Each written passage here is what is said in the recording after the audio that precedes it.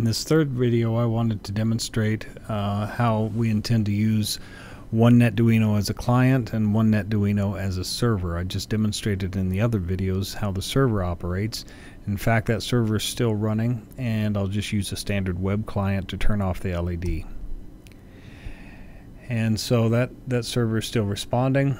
And then what I've done, since I don't have a second Netduino connected to this system, I'll use the emulator, which can issue client commands.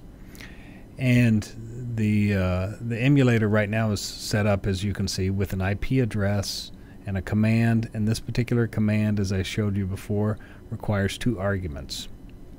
And so I'll just make the just to demonstrate something different, show a power pulse command with 1 second on, 1 second off.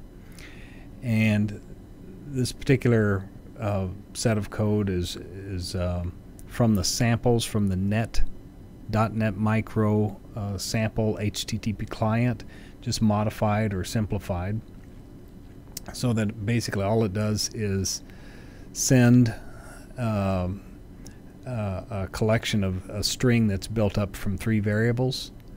And so the project is built out of, the solution's built out of 2 projects.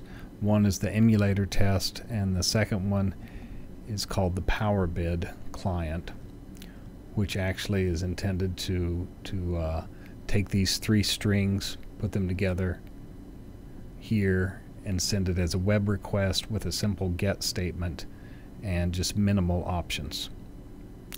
That's it. So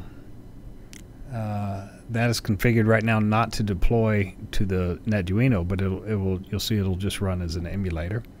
So I'll run that.